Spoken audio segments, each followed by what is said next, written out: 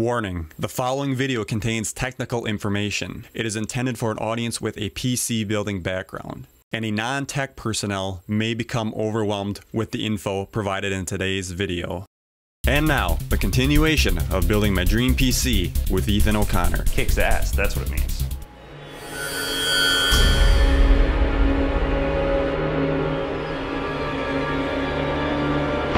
Welcome to part 2 of building my dream PC with Ethan O'Connor. Today, holy fuck Ethan, what is all this stuff?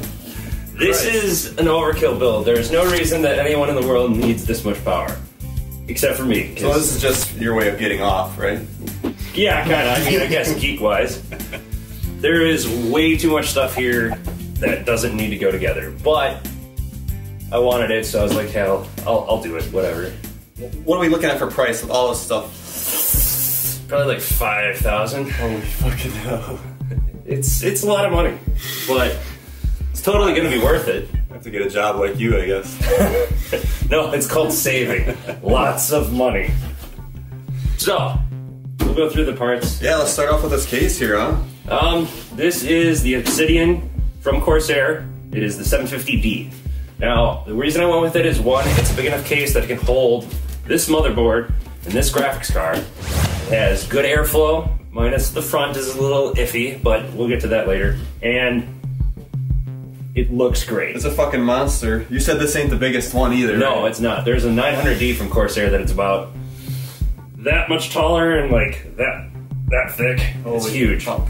But that's for like hard cool water cooling. So it has a radiator line on the bottom. It has another one on the side. You have all sorts of pump mounting options. This one itself is good for water cooling too, but most of this is going to be air cooling, except for the CPU and this badass. Oh, So yeah, we'll get to that one. No, I'm sure. So yeah, it's a good case. Love it. It has plenty of fan filters and it's big enough to work inside. What was the price on it? This was on Newegg. I think it's $150, but I got it on Amazon. Fuck. For about, I think it was like $100. Okay. So, pretty decent case, and I mean, it's all aluminum too. With steel. It's steel and aluminum. So, I mean, can't go wrong with that. There's no plastic We got all this parts and whatnot. air vent up here actually. Yep. The whole runs the whole. Yep. And this is a removable fan filter too. Oh. Which is awesome. Nice. And it's magnetized, so Wow. yeah. Pretty nice features. Building in it is going to be an awesome design. Oh yeah. So, to go with that, I got a motherboard. Now, I went with the X99 chipset, specifically because it's the newest one that was out there at the time that I purchased this stuff. I understand Broadwell just came out and Skylake's going to be coming out soon, but I'm more interested in power, and that's it. I want speed and power, and I don't really care. The Broadwell and Skylake and whatnot, that's not going to be enough for me. I need to have the best. So, right And here, it's not the best because they're still working on the chipset to make it fine-tuned, or what's the deal? for what? Broadwell? Well, no, I'm saying in the essence of how many cores you have, in the essence of how much power. Because you then they have actually the get. quad core. Yeah, they only have a quad core. This is a 6-core. yeah. Up to an 8-core processor. So, not that I really need that much power, but it allows for a lot of overclocking and it allows for a lot of PCIe lanes, which you'll see the reason why in later in the build. Okay. Now, this is a workstation class motherboard. There is no reason that a gamer like myself needs this class of motherboard, but there are features on here that I'm super excited about that I could not get on any of the other platforms that Asus uses. Such as? Such as having the ability to run 4 16 by 16 by 16 by 16 PCIe lanes and only have to use a 28-lane CPU. It has 2 PLX chips down here, which allows the processor and the PLX chips to allow for more PCIe lanes. Like way more than any of the CPUs have. So basically just gives your motherboard more PCIe lanes. Okay. Which is great. Especially next year when I'm going to upgrade again. I'm going to put 4 graphics cards in here. Well, actually 3, because you'll see later why. I'll be putting 3 graphics cards in here, and I'm probably not going to get that much better CPU. So this allows me to do that. What are we looking at for ports on this guy? ports, you mean on the back and whatnot? Yeah. We have nothing but USB 3. That is it. There are no USB 2s on this. No Thunderbolt either. Huh? No. Well, yep, there's a Thunderbolt. There is. Yep. That's Thunderbolt 2 then? Yes. And I believe it is right there. So there's an internal Thunderbolt port. Internal? Yeah, so like you can get a add-in card. Okay. And plug it into your motherboard, and then it runs Thunderbolt. Gotcha. So it'd go in one of these PCIe lanes. Okay. But there is no like native Thunderbolt port like on the back, like a Mac. So we have a couple features that I'm super interested in. As I said, the PLX chips, which is great. And then you have 7 PCIe lanes. No reason anyone needs that amount, but fucking looks a lot cooler. 2, the color scheme. I kind of went with a matte black and silver build, and this was the only one that I liked that actually fit. It has tons of passive cooling. As you can see, there are tons of heat pipes through here. We got one heat pipe going through the PLX chips, under the chipset, and then going up through, and all of these are fins, which allow cooling. And then the VRMs for the entire CPU, for when you're overclocking, all of this has passive cooling as well. So you get a fan going over there. This motherboard is going to stay really cool, which is great. You have things like, I think there's 1, 2, 3, 4, 5, 6, 7, 8, 9, 10, 11, 12 SATA ports, SATA 3 ports. I'm not running a server, so I don't really need that much, but I mean, the expansion's there, that's cool. There's an M.2 slot, which I'm going to be using, and you have the overclocking Asus patent pending chip X99 socket, which is cool because it allows great overclocking. And you will be overclocking it, correct? Very much so. I'm going to be benchmarking this PC for the next like 2 weeks. So, yeah. And you're going to let us know how that goes? Oh, of course. Okay. Hopefully I'll be doing a video on that after I figure out how far I can push both Andrew's system and my own. Yeah, that'd be very interesting. And then, well, I guess we'll go with the power supply. We have... it's so heavy. A little heavier than the last one. Yeah, it's a little heavier. We got an AX1200i from Corsair. 1200 watts of power, pretty much unnecessary for this build, but it allows a ton of growing room. And because as the previous build with the 860, the AX 860, the same fan curve applies here, except for this one it is up to 30% load, it won't turn on. Now that means like basically anything I do other than playing games and other than rendering a video, this fan is not going to turn on. Dead silent, which is great. Unless it's needed, then she'll just ramp up. Yep. That's pretty fucking good. Yep, and it's platinum efficiency, so again, as the previous one that we just saw, it runs, I think, from 90, just below 90 at 10% and all the way up to and past 90% efficiency for 100% load. Which, again, that means less current from the wall when you're not using it. Right. Which is great. Because this system's going to pull a lot of power. So is that something with these smart ramping up? And is this something that's recent, or have these been a while now? It's slowly come in, but at the same time, a lot of, as I said, the reason I go with Corsair is because this type of thing has been in the works for a very long time. But as of the past couple generations of PSUs, including others like Cooler Master or whatnot, have been doing this. Okay. So it's not necessarily recent, but the efficiency that has come along with that is something that is progressively getting better. Is this something we see with these computers now? Like, you get your power, but they want to make sure you get that power efficiency, which is really like, you know, it's a huge selling point. Yeah, it is. I mean, it really is. As I said, you're pulling 1,200 watts from the wall, so that's like, I'm not going to do the math here, but that's, I think, below 500 watts coming out of one socket through your wall. And then this amplifies it and makes it into 1,200 watts. Because if you pulled 1,200 watts from your wall, you would probably burn your house down, or apartment, or wherever.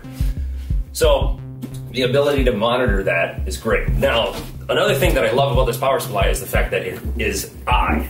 The I means that you can monitor everything. It has its own software in Corsair, which allows me to monitor how much power is being drawn during a certain benchmark or whatnot, or how the fan curve is. I can change it myself. I was going to say, I'm sure you can ramp the fans up on there too. Yep. You can control absolutely everything with Corsair Link, which is great. I love that feature, and another reason why I bought the cooler I got because it also has that. So, pretty cool. Right. And to go along with that, just because I could, I got some fancy braided cables from Corsair. So, I mean, not really anything spectacular, but they just look better. They're nice and so braided. They just kind of don't get so cluttered in the... Yep. They look nicer. I mean, that's the biggest thing for me. Yeah. And with this power supply, I'm going to be allowed to change out those modular cables, because this is a fully modular power supply. So all the cables that I'm not using, I don't have to put in, which allows it to look neat. That's huge. Yeah. Yeah. Remember in the old days of you build a PC or whatever, you're constantly tying up those cables, getting the fuckers out of the way, and it's like, oh, I don't need this freaking floppy drive cable anymore. Who's going to use a floppy drive? Yeah. And it's pretty nice, so I was super excited, although this type of stuff is pretty expensive. So oh, yeah, I'm sure. Don't get it unless you like absolutely need it or something, but I'm just not, so whatever. All right, running in this system is the lower end i7 for the X99 chipset, which is the LGA 2011 version 3. 4th gen has one, correct? Yes. It's an i7 5820K. It has 28 PCIe lanes, which is great, but again, that's why I chose the motherboard I chose, so that I can get more. And this is only like $300, $400. Whereas the one above this, the 5930K, which has a little bit higher clock speed and more PCIe lanes, but it's $500 plus. Then the 8-core processor, the 5960X, is $1,000. I don't need 8 cores.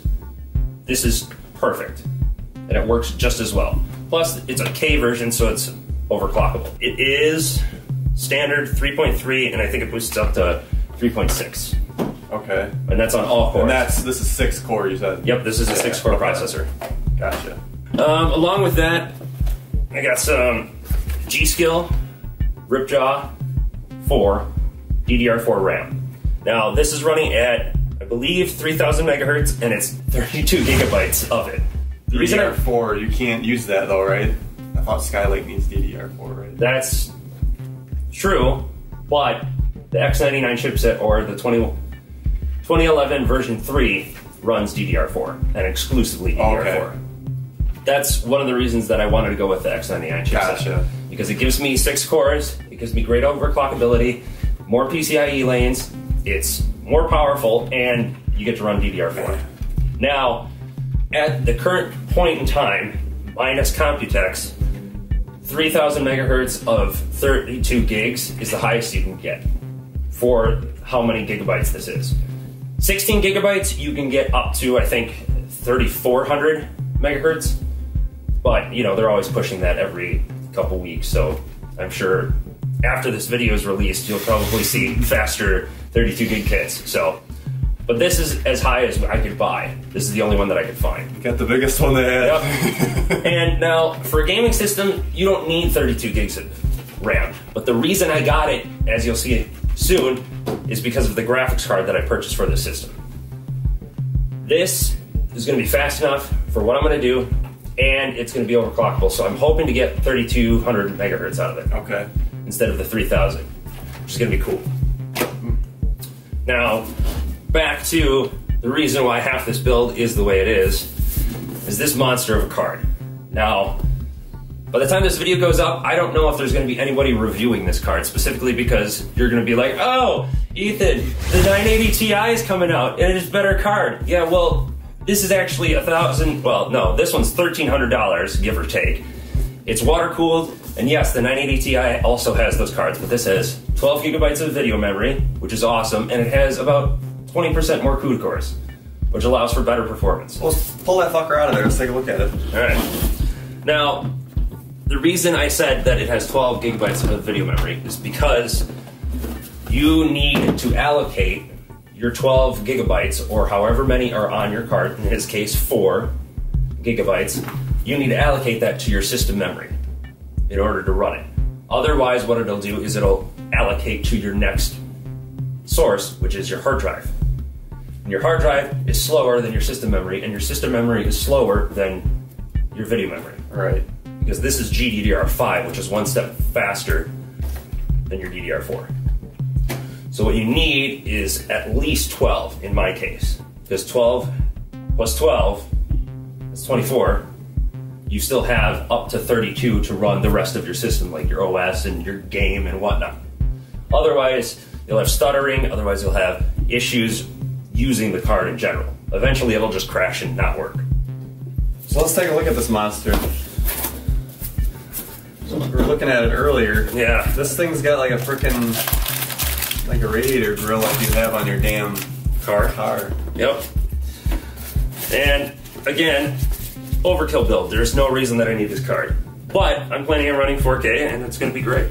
So I'm super excited about this. Now, again, this has 12 gigabytes of system memory. It's clocked at, I believe, 1200 megahertz out of the box. I don't remember what the boost clock is on it, but I'm planning on pushing it up to 1500 megahertz, which is gonna be great. With this beast of a card, I should be able to run 4K 60 hertz, no problem. Which is gonna be great. And then, you know, that's just one channel 4K, or can you do dual? Well, I could do dual, but I wouldn't be able to run like 2 games at once, if that's what you're saying. In order to do that, you want 3 screens or one big curved monitor or whatever. So, it has a radiator to cool the GPU, and you have a blower style cooler to cool the VRMs, and it even has a God, I can't talk today, a backplate, which also helps cooling, and it protects the back of the card, which is pretty awesome. So this I'm super excited to throw into my system. Hopefully by the end of the year I'll have a second one, just cause. Just cause you can. Just cause I can. So, I got the last one in stock. Oh, that's another thing you were saying, there's only so many of these made, is that correct? Well, it's a high priced card. I'm saying that you're not gonna see very many of them. They'll probably... Just because people won't buy them. Well, yeah, it's a freaking expensive card. There's no reason, unless you're crazy, like or you like me, or you need it, like let's say you're a CUDA developer, let's say you're a game developer, or you do a lot of video editing in which you can use that many cores or that much video memory or 3D rendering or whatnot. Oh, yeah. Then there's no reason to have this unless you just want it. And, well, I just wanted it, so, yeah. Pretty boss card. Hopefully you'll be able to see the overclocking ability on it. I gotta see this thing in action when you get her done. So, that'll be fun. Alright, back to the somewhat okay stuff. We have, for the CPU cooler, an H110i GT. Now, this is not necessarily Corsair's newest CPU cooler, but it is the only one in their lineup that has the Corsair link, and also is a 280 millimeter radiator. So, one, it has superior cooling. I'm going to be running push-pull on this, and I know there's like only a 2% difference in push-pull, but it's more because I can than because it's practical. And it also has the RGB lighting, which I'm super excited about because theme build is probably going to be white, but whatever. So yeah, nice. Interesting. Yeah. Fan-wise, now I'm not going to pick any of these up because there is a shit ton of fans. Now, I'm loading this thing up. As I said, I'm running push-pull on the CPU cooler, which is 4 fans total. I'm going to have 1 fan going out the back for exhaust. I have 1 fan going on the bottom of the case for the graphics card. And then also, I'm going to have 2 fans up front. So a total of, let's see, 4, 5, 6, 7, 8, 9. 9 fans. Are you going to be able to blow dry your hair with this thing? Or? It's probably going to jump off my desk and start flying it away. That's the goal. So you had some grills here. Where are these going to go on? These I got just in case, and I got them specifically because at the bottom of the case, there's 2 hard drive bays with 3 hard drive slots total. I don't have any disk drives in this system at all. So I'm going to just pull them out and then put fan mounts at the bottom. Yeah, all SSDs. Yep. My whole system is just SSDs. Now, with that, there are not normally people that put fans down there. You can. It's not like it's forbidden or anything, and you don't have to mod it. Like, there are fan slots for them. But most people still run hard drives. But I'm not, so I'm just going to pull it out and throw more fans in there. Yeah, the SSDs don't make much heat, correct? No, they don't make much heat. There's no mechanical moving parts. It's all solid state. It's going to stay pretty cool. Yeah, that sounds like a win-win to me. Yeah. So I got fan grills. So fan setup, as I said, you're going to have 2 up front. Now I have Noctua industrial fans. And yes, totally unnecessary for this build, but they're the only Noctua fans that are black. which it goes with the theme of my build, and I've always had a good understanding and or appreciation for Noctua. Not that there aren't other fan companies out there or people that make fans that are good.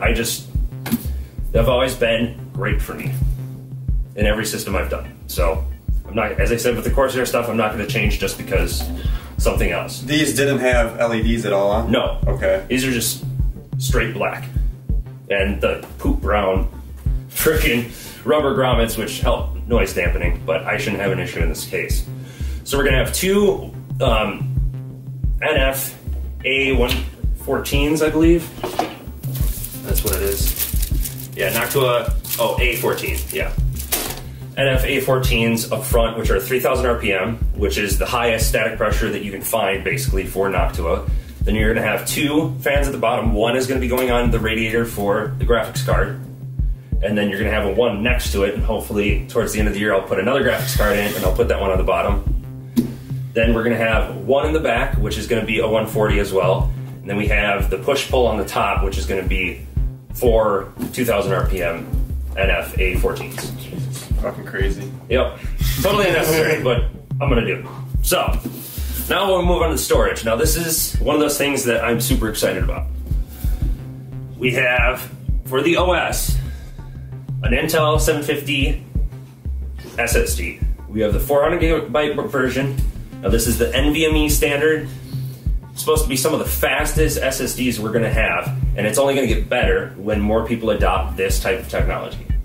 Now the reason I went with the PCIe version is because I don't have any place to put the thicker 750D or 750 SSD in any bays because it's thicker. It's like an SSD, it's about the same size, you know, it's 2.5, but it's a couple millimeters thicker, so it actually doesn't fit in any slots. So for my case, this is the best choice that I could have.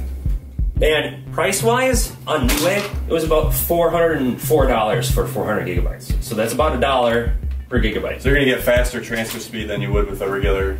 Correct. SSD. This is way faster. In benchmarks, I mean, we're talking upwards of 2200, yeah, 2200 megabytes. Wow. So 2 gigabytes of throughput for read speeds. And up to, I believe it's like 1600 for write. I'll have to see a benchmark when we get her together. For sure. So this is fun, and it comes with its own heat spreader and everything, so it'll stay pretty cool. Huh. So that's something I'm super excited about, new technology and whatnot. I've never seen something like that. Now, for games, because I'm a huge gamer, and this is unnecessary as well, I have Samsung M.2 SM951. Now, it's an M.2 slot SSD, and it's the fastest one that they've come out with that isn't using the NVMe standard. It's still using the old SATA 3 style thing, except this is going to be running on PCIe 4. So 3.0 times 4. So 4 PCIe lanes. Again, the reason I went with that motherboard, so I have more PCIe lanes to run these things. And it has 256 gigabytes, and again, it runs just about as fast as the Intel one. So 2000 gigabytes of read. It's fucking crazy. Did you ever think you'd see the day where you get a little card like that for your memory? That's crazy. Yep. Well, this is what they put in laptops for the most part now. Yeah, I suppose. I mean, it's a small form factor and it works. Huh. Oh, it's an OEME, so like there's not a lot of support for it, but I have a feeling I can get it to work. Yeah.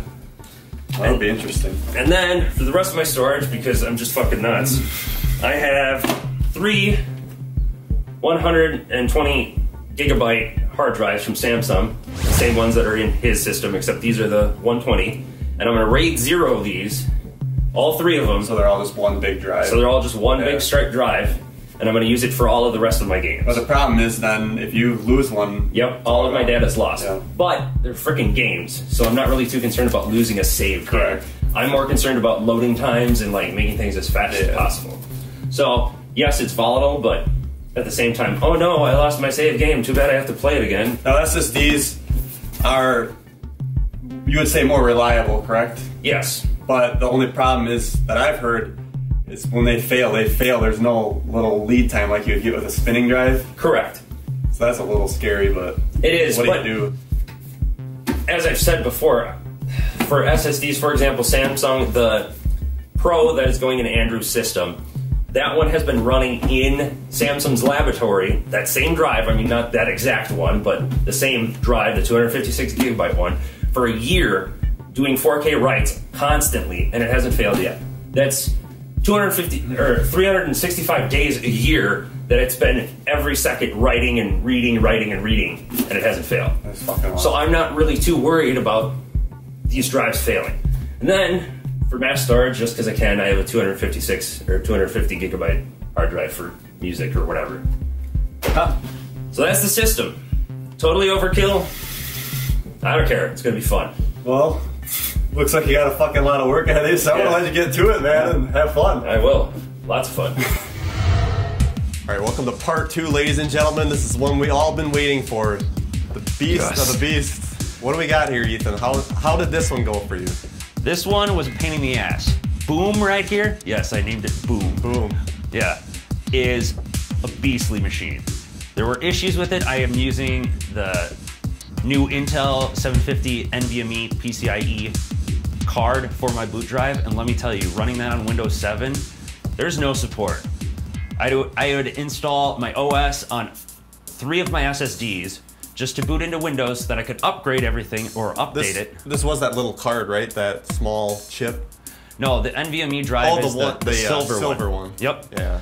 And the PCIe one right now is underneath my Titan X. I'm using the M.2 for all of the games that we're going to be using for the Chemlight Bandits. Okay. It's fast as hell. Now, right off the bat, I'm looking at this. Are these fans on top necessary? No, not at all. They are not necessary in any way, shape, or form. I thought it looked a little bit ugly. It does look a little bit ugly, especially because it's like poop brown on the edges. Yeah, exactly. But it came down to the fact that each one of these Noctua fans are 30 bucks a piece. I'm not about to set 2 of them on the side just because. I bought them so that I could put them in the system. The issue is that because of the workstation motherboard that I have in here, and the fact that it has 2 8-pin power connectors on the top of the motherboard that require me to plug it in and then go through the back, there wasn't enough room for me to fit a push-pull configuration on my H110i GT in the case. I threw them on top. Fuck it. What else can you do? Yeah. At this concern, if you're buying something like this, you're not concerned about looks, right? Fuck no. Andrew's, I was concerned with looks for a little bit. And that's specifically because it's going to be sitting in his office. I want it to look good. I want him to be happy with it. Mine, I just don't care. I'm about performance and that's it. I don't give a shit. So speaking of performance, take us through a benchmark here. Well, I will. I will say right now, I'm a little disappointed in my system, specifically because my memory controller on my 4820K is not as powerful as I was hoping. So the RAM on here is 3000 megahertz and it's 32 gigs of it. It can't handle it. So right now I have the 32 gigs running at 2400 megahertz. It kind of pisses me off because that's like an extra $100 I spent on getting that 3000. For nothing. For nothing. But next year when Broadwell E comes out, I'm gonna be getting the Extreme Edition, which is probably gonna be $1,000. I'm not really too concerned about memory controller. Plus, with that, I'll be able to overclock the memory, hopefully to like 32 or 33. But that'll take care of that, and you can utilize it? Yeah, I will be able to utilize it. Okay. The issue is that the 4820K, it's kind of hit or miss. Most people only are able to overclock it to about 4.4 stable, 4.5, and maybe a little bit above that. I was able to get mine stable at 5 gigahertz with 1.4 volts, but I didn't want to run that all the time because that's 100 millivolts more than what is recommended max. So unless I was going liquid or LN2 cooling, I'm not about to do that. Yeah. At least run that as my 24-hour driver. Maybe for benchmarks, yeah, fine, whatever. But I want it to be stable. Same thing as I said before. It needs to be stable. There's no point in playing a game or rendering something and then have it fail right in the middle. Yeah. I mean, that pisses you off more than anything else. You just lost all your data. You have to restart your computer. Everything's fucked. You got to redo it. Why would you? Why? I assume you've been there. With this piece of machinery, I have been there many times trying to get that memory up to speed. Yeah. I've tried all the agent voltage, I've tried all the DRAM voltage I could possibly pump through it. Like, it doesn't matter. It's the CPU. It overclocks like a boss, but it can't handle that amount of memory. So, oh well, whatever. It still kicks everything's ass. Oh yeah. So, we'll run through some benchmarks. Yeah, let's see this. We'll go through Cinebench first, because why the fuck not? You can see my CPUs right here. These are both the ones that I've run. So we'll just run it again, just so you can see how fast it is. So comparing this, what was Anders' old number? 955. Okay, just so I have some kind of frame of reference here. You can tell it's freaking loud.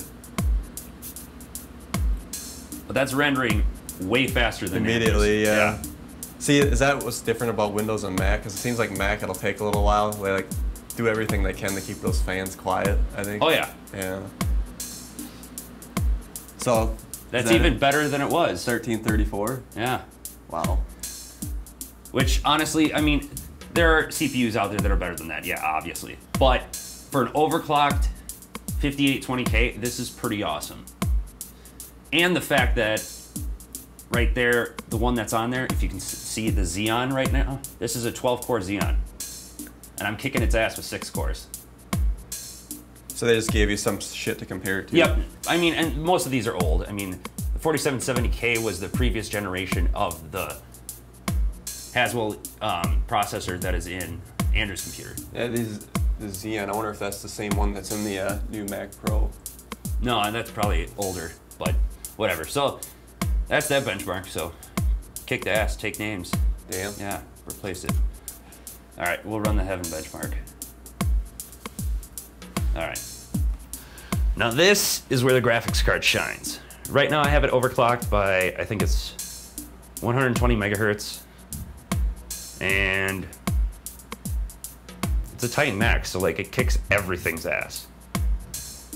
Except for the new R9 Fury X that just came out. But that only beats it by, I think, like 10 frames a second, so it's not really all that big of a deal.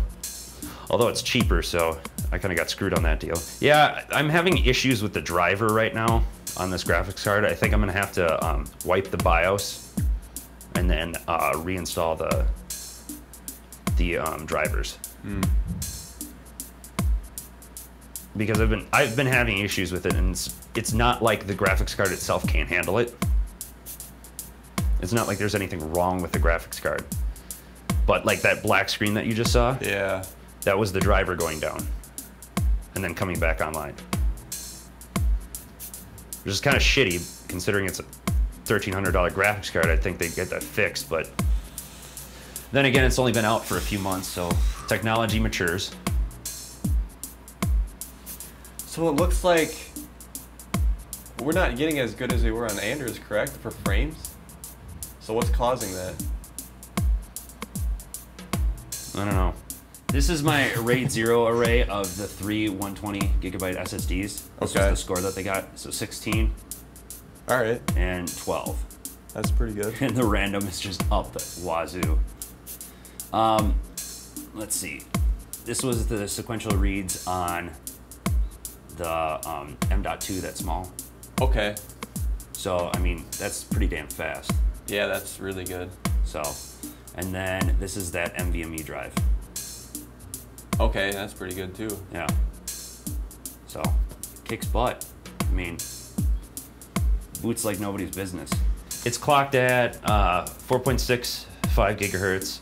It's running at, I think, the 2400 for RAM on 32 gigs. And I mean, it kicks everything's ass. I'm running 1.38 volts through it. And the maximum recommended is 1.3. Yeah, I bet that fucking hauls in rendering. Like did you not see that? The Cinebench? Well, yeah, there's a Cinebench, but you know, until I actually do editing with it. I suppose that's very true. The only other thing that I could possibly run would be RealBench. We'll just benchmark it quick. And this will go through image editing, encoding, OpenCL, and Yeah. multitasking. Try that. Shut up.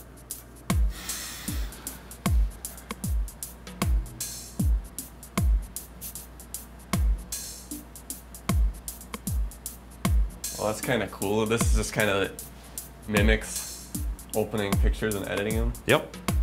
What did this unit, all the parts, what are we looking at for damage? It's about 5,000. 5,000. 5,000 plus. Is this necessary for what I use it for, which is going to be games and watching YouTube videos? No. This is way overkill. There's no reason anyone needs this for a desktop driver. It's the fact of the matter that why the fuck not have it? I could pay for it. Why the hell not? Plus, this gives me tons of upgradability in comparison to my old computer, which was a i5 750. When you say old, how long ago are we talking? Like 2010 was like high end. i5 was? Well, I mean, there was an i7 above that, but like, I'd never dream of getting an i5. well, it's not like I had a choice. I was still in high school buying like $500 worth of parts was like, holy shit. Yeah. I don't miss those days at all. Yeah, well. So for both of these computers now, you got everything off Newegg? Yeah. That was your place of choice? Yeah. Now, some of the, as I said, I could have gone anywhere else. I might have gotten better deals, like a couple things on Amazon or a couple things on like an XT or whatever. I could go on the actual websites for the places that or the components that I bought. So like I could have gone to Asus and bought it off of there, or I could have bought, you know, the graphics card directly from EVGA. You know, I would have gotten a better deal, but it comes down to the fact of convenience, right? And the fact that it all shows up at the same time. You know, you don't have to worry about, let's say you have to RMA a part like I had to with my H80i. It's going to one place. I only have to deal with one business. That's it. Versus having to go through 5 different RMA processes for a bunch of different parts. It's just easier that way. Oh yeah, definitely. So get all your shit in one place and not fucking deal with it all. Yeah. Oh, it's a little video test here. Yep. This is this heavy multitasking. So right now it's using Handbrake, it's using OpenCL, and it's encoding at the same time. So it's doing good, obviously, because otherwise this video would start stuttering, correct? Oh yeah.